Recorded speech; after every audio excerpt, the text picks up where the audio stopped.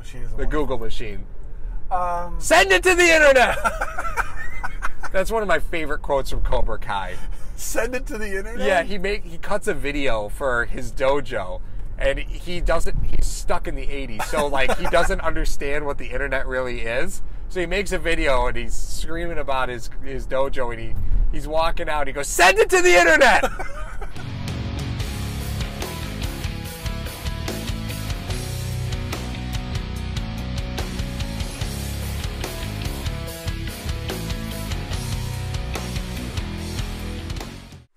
Click the bell to join #Nation. You want to try that one again? I'm a little concerned. Just a little concerned. About? My cholesterol? Me too. I'm a little concerned about the Bills' ability to convert third downs. Because of Daboll's inability to guide Josh Allen to throw the ball underneath. You notice that last year on third downs, he didn't take anything short of third down. It was always way past the sticks. If the play broke down, it was way past the sticks. Well, we just talked about this. This is what they do to rookies. Well, somebody had commented. You take away the throws at the sticks. Sure. No, I get that, right? But there was somebody who commented, we should have Brian Daboll in the car with us. I was like, and the comment was, so that we could teach him what a tight end is. I was like, okay, Brian, this is a running back. It is not illegal for them to catch the ball. Right? Yeah, you know what, though? Like, I've pumped my brakes a little bit on the whole Daboll thing because I don't remember Allen throwing a lot to the backs in college, and he had a pro-style system, which is guaranteed. That's your check down. Right. It's not a loss on the play if you do that. The play's not dead. Mm-hmm. So you go read 1, 2, 3, maybe 4, boom, are not there, check it down. It's not a loss. Well, is that because Allen trusts himself more than he trusts his running backs? He does. And he sees things right in front of himself. So the great thing about Allen is he keeps his eyes downfield. The bad thing about Allen is he keeps his eyes downfield. Thanks, John Madden. That's a Maddenism if I ever heard one. Well, this guy, he's great. He's keeping his eyes downfield, and that's what you want in a quarterback. The only problem is that he always keeps his eyes downfield, so he doesn't see the stuff that's right in front of him. John Maddenism notwithstanding. Right. It's great that he does that, but he misses a lot of the underneath stuff, which we talk about. So, just as I will say this, I won't put 100% blame on Daboll for Allen always running the ball. I can't put 100% blame on Daboll for Allen not checking down to a running back. Right. So, while I'm not completely convinced, I'm not putting 100% blame on him. Right. That's just the way it's nature of the beast. When I was going back and I was watching more of the game film of everything last year, I wanted to get a bigger grasp on what happened. And I did see some guys, we did see some guys open that he could have checked down to or through to that he didn't, but he ends up running for 13 yards. Maybe he takes a shot. We're like, why is Daboll doing that? Why isn't... Now, the designed runs, you could tell which ones were designed runs that he was doing. It's like I'm driving with my daughter who's texting. Like, what are you doing? I'm talking to you and you're texting. Yeah, no, I'm commenting to folks on our video. What am I doing wrong? Listen, I have one job. It was just funny. I have one job. It was funny. No, I have 2 jobs. One, to make sure we don't go to jail for recording. This has to be illegal. That's you think so? Mario, are you serious right now? What? We're not watching it. It's not in my vision. We have a 11-inch television screen on our dashboard. Like, this has to be illegal. It just has to be. What the hell were we just talking about? We were talking about not putting 100% of the blame on Daboll and his offense, and Allen being able to look downfield. Oh, yeah. Yeah, everything you said's wrong. Everything I said was wrong. It's all Daboll's. It's all Daboll's fault. I'm not objective here. I'm not. You love but this train. I know, but see, here's the difference. Daboll had so many previous stops in the NFL. You think he would, yeah. That there's a pattern here, right? There's just a pattern. And I don't see that pattern changing. I just don't see this. But the guy was in New England with the king of chips. That doesn't matter, you know. You don't think he could have mentioned it to Allen? I don't. Talk to me about Charlie Weiss. Talk to me about Josh McDaniels. Talk to me about all these OCs who have been there. It doesn't matter. I told you. It doesn't matter. I told you before. I think we did this episode a long time ago.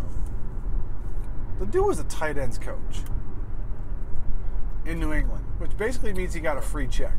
Yeah, it's like being the quarterback's coach. It's like being Adam Gase. It is. It's like being Adam Gase. Why do you think Adam Gase looked like that at a press conference? He walked in, he's like, oh my God, this is what it looks like. Wait, there's people here. In New York? This is people. There's lots of people. Taco. I don't know what that was. What was that? That was Adam Gase breathing through his eyeballs. That's what I'm convinced he didn't breathe through his mouth that whole press conference. Again, the hate for Daboll is real for me. It's a struggle. I'm never going to pretend that it isn't.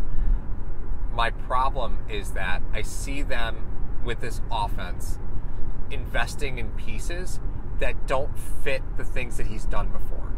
And that's a little concerning to me because I look at his history, right? And his history has always been an inability to run the football and an inability to get the tight end the football, right? So what did they do? So what did they do? Inability to get the tight end of the football, right? And so inability to run the football. So what they did is they went out and got a bunch of pass blocking linemen and no tight ends. Yeah, and a rookie tight end and T.J. Yeldon and a rookie running back. I don't care. He's never used a tight end. Why would you go out and get one? But what I'm saying is that I don't see any change. That's my point. Is I'm not seeing him trying to do anything different by the personnel moves. I don't accept drafting a running back in the third round as addressing the running back position. I don't see that as addressing the running back position. You said you're going to expect that guy to be a significant contributor. Right. You have to, because he was drafted in the third round. You have to expect him to be a significant contributor. It just comes from cost. That's all it is. It just comes from cost. So you have to expect him to be a contributor later in the season. So second rounder? I mean, second rounder, first or second rounder, you immediately expect them to be playing. But would you consider that? Yeah. Only first and second round is you address a position. Yeah. Okay. Because I think once you get to third, I think that's a fair point to argue. So rounds 1 and 2, you're expecting starters. Rounds 3 and 4, you're expecting players who will be contributors and could start. Mm-hmm. Rounds 5, 6, 7 are guys that you're taking a flyer on because there's a red flag that you're willing to accept, or you're looking for special teams backup. Well, I mean, they addressed the will position in the 5th round.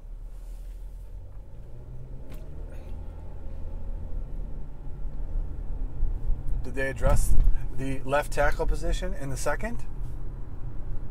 By accident. You name a player that was drafted late that contributed, but it was a defensive player. Give me an offensive player who was drafted late that contributed. You can't. Yeah. Under McDermott, you can't. Yes. So anything outside rounds 1 and 2, I don't accept as addressing the position. Wyatt Teller. No. He didn't contribute? No. Wyatt Teller. Those are 6 hard-fought wins, man. Those were 6 hard-fought wins.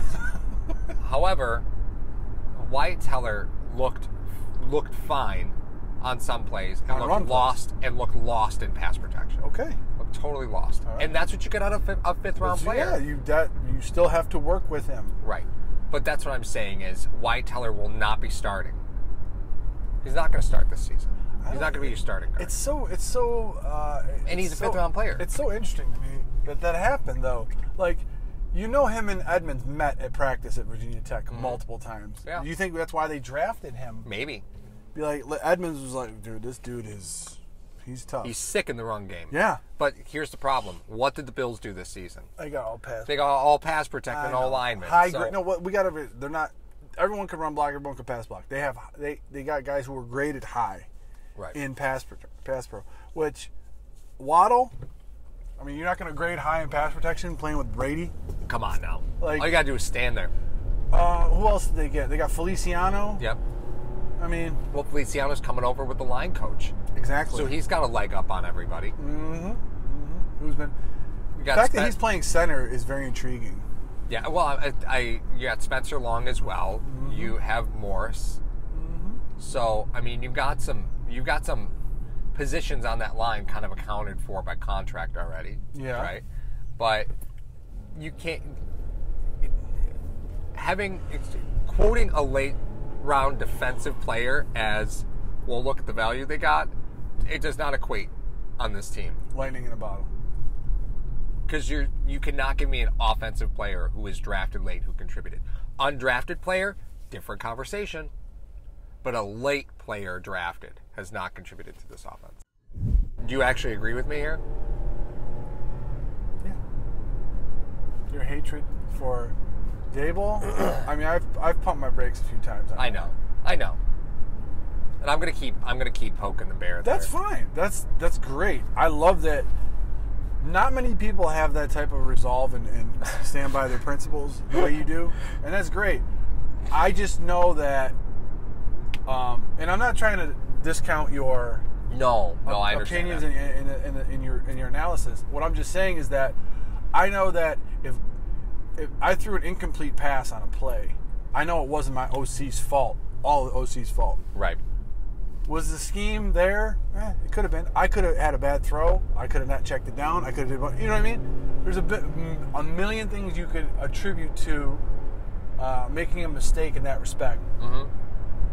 So I'm not going to put 100% of it. But I'm not absolving him either. Right. He's got some things he needs to do.